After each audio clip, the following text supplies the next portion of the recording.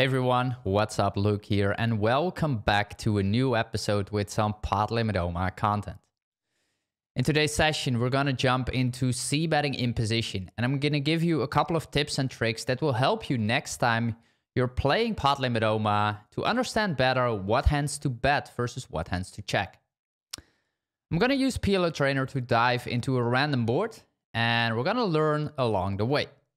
It will be a short, quick video with a couple of pointers. And if you guys like the content, make sure you subscribe to the channel, give the video a thumbs up, and also check out the link in the description below where you can get access to PLO Trainer and learn more about this software.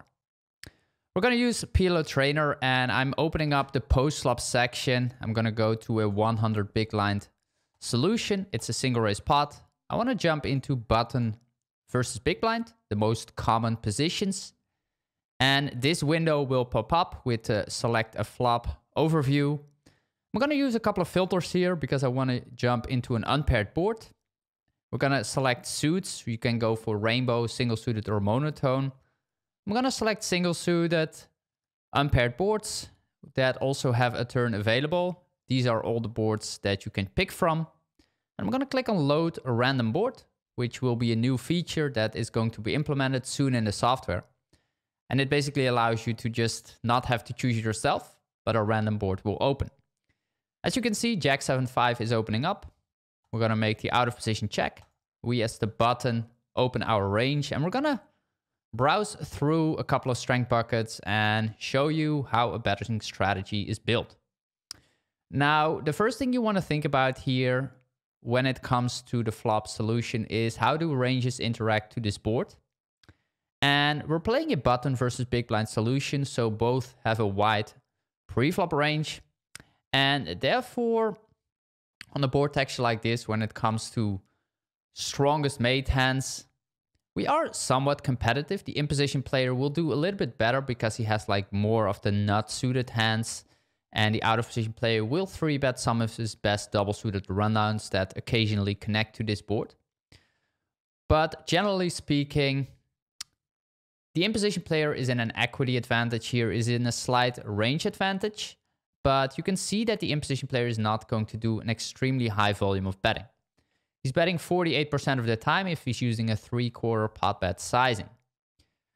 Now, a general concept to think about when you are betting in position and you have to decide whether to check or bet is that you, especially on more dynamic boards, when ranges are somewhat competitive at least, you want to use somewhat of a polarized betting strategy. And that is because a lot of our medium strong hands, they don't really benefit from betting and inflating the pot. Many medium strong hands, they will have trouble playing turns and rivers if they get called, playing against a more narrow range. They cannot double barrel or triple barrel often, so they're going to check and keep the pot small. And a polarized betting strategy basically means is that we're betting the best hands in our range, so the top part, and we're betting the weakest hands in our range that have good blockers or backup equity. And therefore the middle part of our range is often going to be put in our check-back range. And that is the first concept you should think about.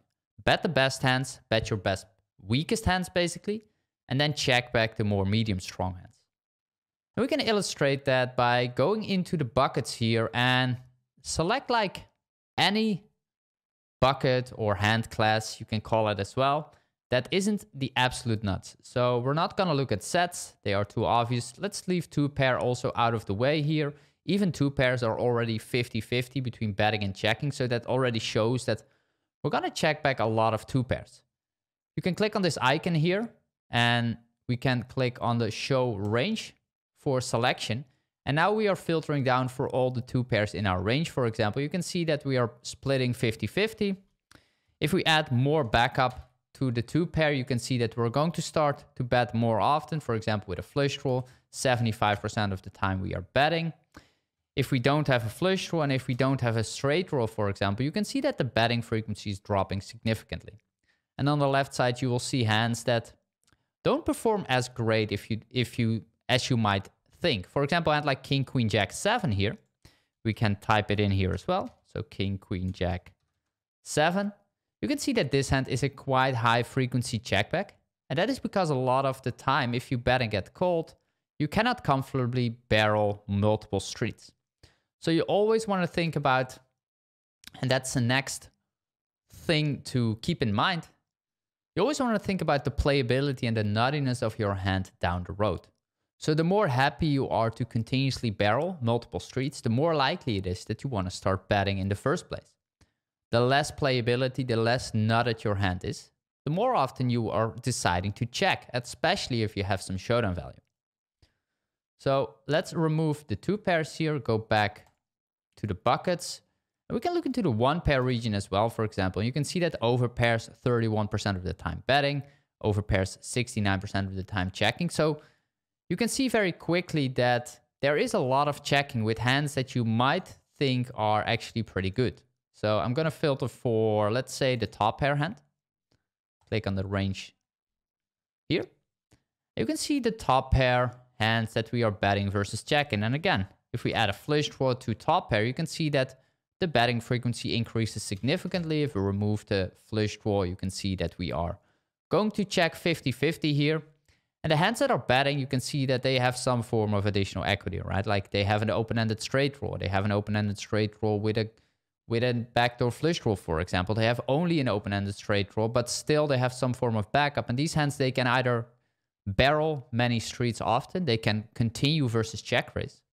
Well, on the left side, you can see that King, Queen, Jack, 9, for example, a classic medium strong hand without great backup, without a lot of playability on future streets. Like if we don't have that spade, you can see that we are going to check. So with the spade, we have more fold equity, and therefore we generate a better chance that we can just take down the pot. So that could be a hand that you decide to check, that you decide to bet actually.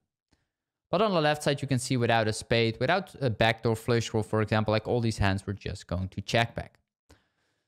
So polarized betting strategy in position, betting the best hands, checking the medium strong hands, and then from your weakest part of your range, you're going to bet the ones with additional blockers or backup, and you're going to check the ones without, basically.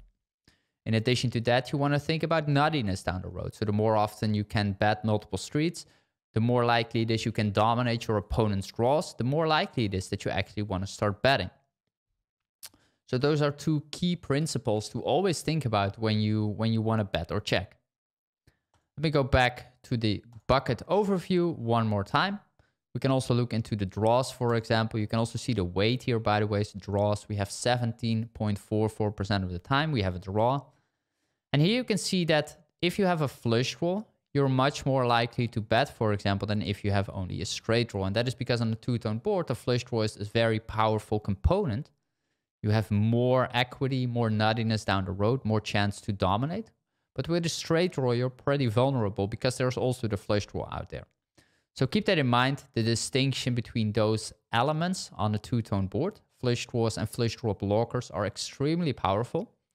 Also, when you think about your weakest hands in your range, if you want to bet them, they often come with a spade blocker, for example. If you don't have a spade blocker and you have a very marginal hand, it's extremely unlikely that you actually want to start betting. You want to block your opponent's best draw possible, the most likely continues, and you want to have some future blockers. And one of the better future blockers on a 2-tone board is, of course, having a spade in your hand. If you open up the training feature of this tool, you can actually start doing a little bit of quizzing for yourself and play around with a lot of hand examples. So for example, this one, King, 10, 10, 5. We got a 5 blocker, we got 1 spade, we got future blockers with the 10. When you think about a polarized strategy, is this hand medium strong? It is somewhat, but it's definitely at the bottom. When you think about the bottom hands of your medium strong hands and the weaker part of your range, if you have backup and blockers, you're often going to bet. So I would say this is a good hand to bet. Stacking multiple blockers. We got a 5, we got 2 10s as future blockers, and we got 1 spade. While the playability, if we check, is very marginal. So I would bet here, which is good. Next up, we got 9, 8, 7, 6. So we got a middle pair, we got a wrap, we got 1 spade.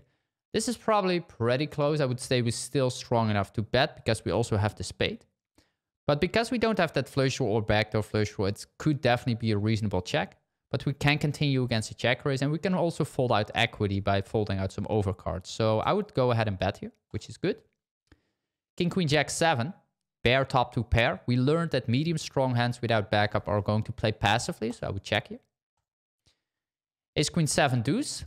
Definitely a weak hand in our range, but we don't have great blockers. We don't have any backup, so this is just a check and give up. Jack 10 8 3. We got top pair. We got a gutter. We don't have a spade or backdoor flush draw, so it seems to be a clear check. On the other hand, I wouldn't be surprised if this would be a bad fold on the flop, because we can fold out some equity, we can push out overcards. Our hand doesn't play great at all as a check. We're not going to lose much EV if we bet and get raised. We have an easy fold, and the showdown value is pretty marginal. So I'm very much in between here. I think betting is okay, but apparently the gutter is good enough to come in for a check. Ace 10 8 4. Here we got an open-ended straight draw, or basically a double gutter with a backdoor and a flush draw. Definitely a hand you want to check. We don't want to bet and get check raised here, which would be pretty awkward. Ace Ace Queen Deuce. This is a hand where we have some showdown value, but we don't have great additional blockers. If we would have the ace of spades, I think betting would be fine. I think this is a little bit too weak to come in for a bet. Ace King 9 7. We got the nut flush blocker, the nut flush draw blocker basically. We got a 7. We got the backdoor flush draw, so you could argue that checking is fine. I would probably go ahead and bet because we're just stacking a lot of good components. We have the ace of spade. We got the 7. We got a 9 blocking some straight draws. So I think betting and folding versus check raise. Let's do one more hand. 6 5 4 3. We got the bottom rep with the flush draw. I think this hand is definitely strong enough to bet. And you can see how helpful this is basically to quickly test yourself and see, do I understand the principles about a polarized betting strategy, about nuttiness, and just do a lot of training here. Okay, that's going to be it for today, guys. Thank you very much for watching. Make sure to smash up that like button if you enjoyed the video, subscribe to the channel, and hope to see you soon here for more content about Pot Limit Omaha.